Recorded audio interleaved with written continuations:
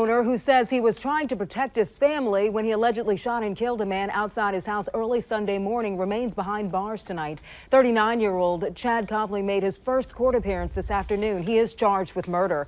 Andrea Blanford has the details from the Wake County Justice Center.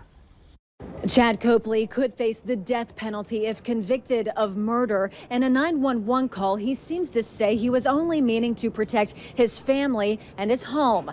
But a neighbor is speaking out tonight, saying what happened should be investigated as a hate crime. Ushered into the courtroom, cuffed and shackled, 39-year-old Chad Copley winks at his wife, family, and supporters, holding back tears. Mr. Copley. It was just before 1 o'clock Sunday morning here at his North Raleigh home on Single Leaf Lane, where police say he fired a shotgun from inside his garage toward the street, striking and killing 20-year-old Corin Rodney Thomas. Someone just got shot. Someone shot him out of his house. Just as that witness called for help, another 911 call appears to come in from Copley. We have a lot of people outside our house yelling and shouting profanity. I yelled at them, please leave the premises.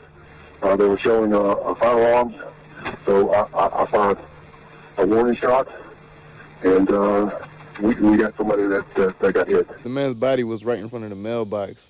I don't know how he was a threat from the garage. Jalen Lewis lives 2 doors down and hosted a party that night where he says Thomas was one of 50 people who showed up. He says he didn't see any of his guests carrying a gun and wasn't aware any were causing problems. A very different account than what we hear in this 911 call placed just minutes before that fatal shot was fired.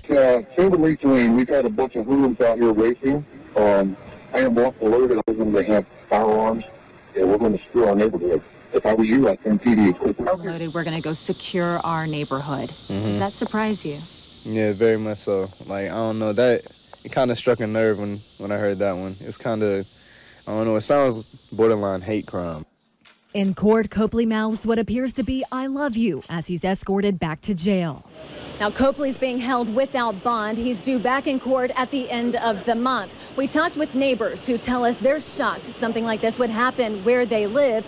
So we checked. Police records show officers were called out to Copley's home 4 times within the last year. 3 of those were on the same day for fraud and a domestic incident. Another time last December for a missing juvenile. Also at the home where the party took place, Raleigh police responded there in March for a vandalism report, which they describe as a domestic dispute. In Raleigh, Andrea Blanford, ABC 11 Eyewitness News.